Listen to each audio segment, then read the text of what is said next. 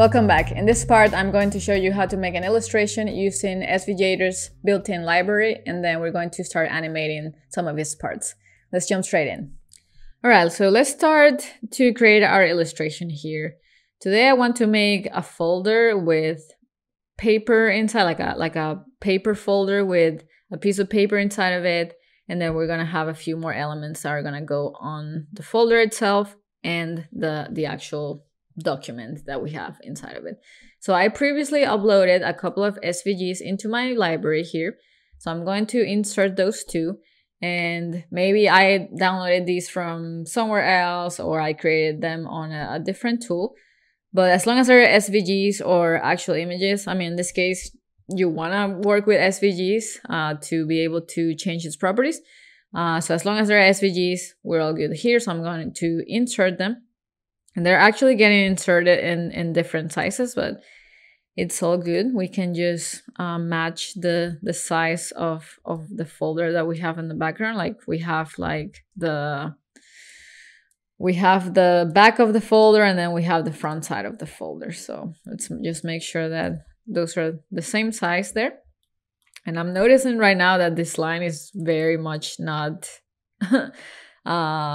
aligned. It looks very weird there. So I'm gonna with my selection tool, the node tool here, I'm gonna bring this down to the middle where it actually looks like it's aligned. That looks a lot better. Okay.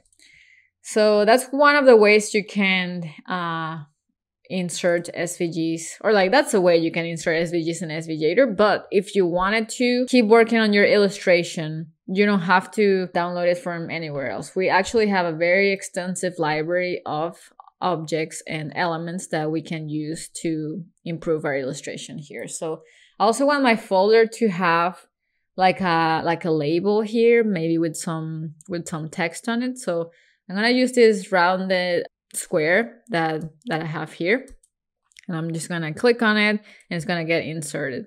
Now here we can see the radius is 6.2. Maybe let's change that to 6 just to make it more like a full number there.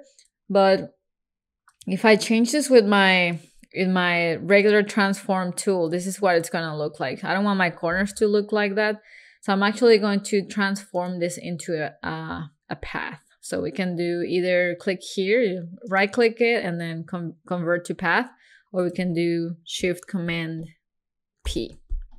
That turns it into a path, and that gives us a lot more freedom in terms of being able to change any parts of this shape. So we can control the different nodes using the node tool. So I'm just gonna make it a little bit less tall like that, and then I want to change it to white, and then inside of it I want something that looks like text. It's not gonna be actual text, but another way to insert something that's just like a line, we can use the pen tool. So I'm gonna use my pen tool, and maybe this one can be like 3, or maybe that's too much, maybe like 2. And then we can also change the line ends to be rounded. I think that looks a lot better. And if you're noticing that I have these red lines that appear whenever I'm moving something, it's because I have this option turned on here. So enable snapping. So here, for example, a snap to objects. If I duplicate this one by holding Option and dragging down, you can see that it's going to show me where it's aligned right in the middle with not only this shape that I created here, but also like the middle of the shape that's in the background. So, I think that might actually be it's letting you know that it's aligned with the actual background. So that's very useful when you want to duplicate things, for example, or you want to make sure that you are aligning things perfectly to in this case the other object, because I don't want it to be over here, right? And if I turn that off and I try to duplicate this one, And I can move it all over and it's not really letting me know where it's aligning with anything. So that is definitely helpful to know. Now I want this path to be just a little bit shorter. So I'm just gonna do that. Make sure I have my snapping on, so I don't have to do anything fancy to resize this. This is just gonna let me know where it's aligned. But in case you misaligned your element, you can always select both of them by clicking one and then shift, and then you have your alignment options up here. So I'm gonna align both to the left. I'm gonna move this one down a little bit, and then I'm gonna group them with Command G. And then I'm also going to select the background here. So I have all three elements selected, and I can also align them in reference to each other. In case I wanted to, for some reason, align this group right here, right in the middle of my canvas, if I'm not selecting any other object, it's going to automatically align to the middle of the canvas. In this case, that's definitely not what I want, so I'm just going to leave it like this. And I'm going to group my my three elements together. So there we have it. We have like a little sticker for our folder. Now, the next thing that I want is a piece of paper that kind of like pops up a little bit from our folder, and that's going to be like the main animation here. So maybe our paper can be something like this, and then from the beginning we can see it a little bit. So we're going to do like an unfolding animation later. So for now, I'm just going to duplicate it, Command C, Command V. And then the top part here is going to be white. And then I'm going to leave the other one gray. So obviously I do want my paper to go in the middle of the folder. So I'm going to group together these two. I'm going to do Command G. And then I can use a keyword shortcut to send it to the back. So I can do Command arrow down. And that's going to put my paper behind, or like in between my two pieces of the folder. I'm also gonna go ahead and group together my label here. I'm gonna label it label, and then group it with my file front so they always stay together. So I can either go here to group or Command G. Now let's make the first animation for this folder.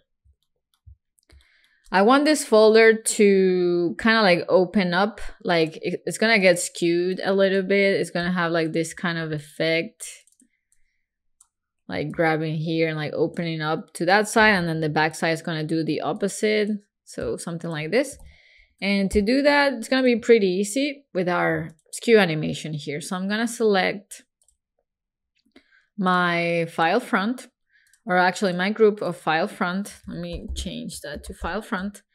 And I'm gonna add a skew animation. I'm gonna insert the check mark first. Now the last part of this, what I'm gonna do right now of the shapes that I'm gonna add right now is going to be a check mark, which I know we have one in the library here, so I don't have to create it from scratch. And then I'm gonna change that to green. If you're not seeing under appearance any kind of fill color or stroke color, it's probably because there's some kind of group, and then you have to change the color individually there. Or, you know, you can do it at the same time, but you can change it individually as well. So we have our check mark, which we're not gonna really need right now. And I'm going to lock this and then the paper here, because I'm gonna work on that animation a little later. But for now, I just want my file front and my file back to do a skewing animation. So I want this part to be, my skewing animation to be something like this.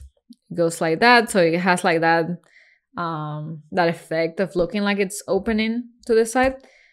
But instead of animating anchor points moving or anything like that, which is not really possible with the skew animation, all I have to do is add a skew animation here. We can either click skew right here or Shift K. And then I'm gonna make sure that my origin point is down here, because I only want the top part to move to the right. So I'm gonna do -5 there, so it moves to the right. And I just want to show you real quick what would happen if I had my origin point in the middle. So if I have it on the, if I had it right in the middle, it's going to skew to -5. It's going to skew like the whole thing instead of only the top part. So that's the power of using the origin point in different locations. So I'm going to do -5. And I'm going to do the same for the file back layer that I have here.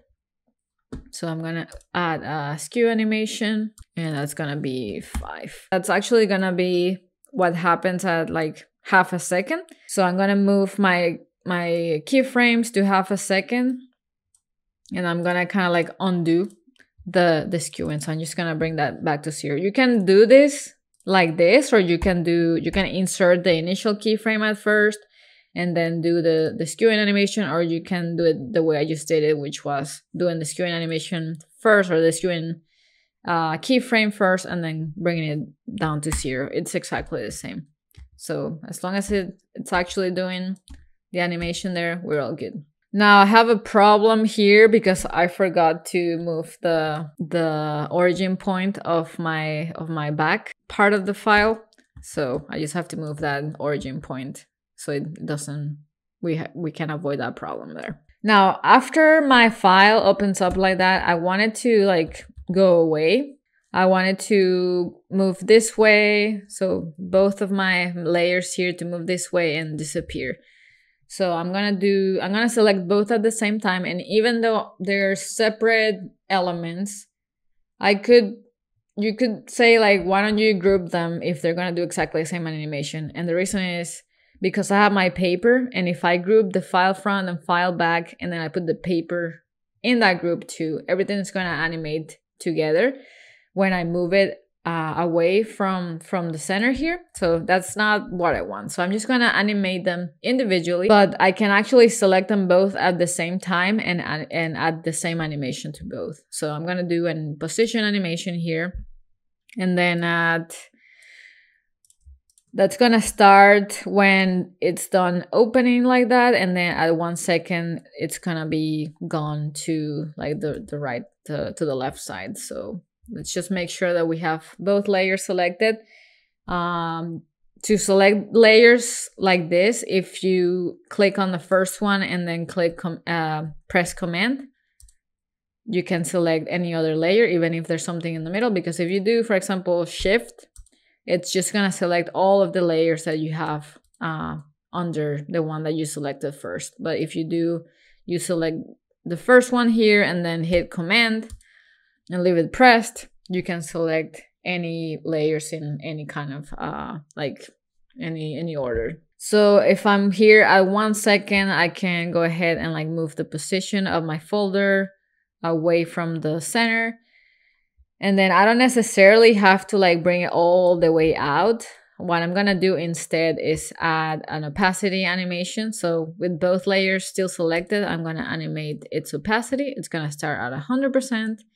And then I'm gonna add a keyframe here, and then I can do 0%. You can either do it like 1 by 1, or you can even do copy paste if it's exactly the same. So in this case, let's just do both separately, because it's just 2 layers, but it's useful when you are trying to change a bunch of different things. So let's just make sure that we actually change the opacity here for this keyframe for the back of the folder, and that way our folder disappears, like opens up and then disappears from the view. And then at that point, we're gonna start working on the animation for the paper and the check mark.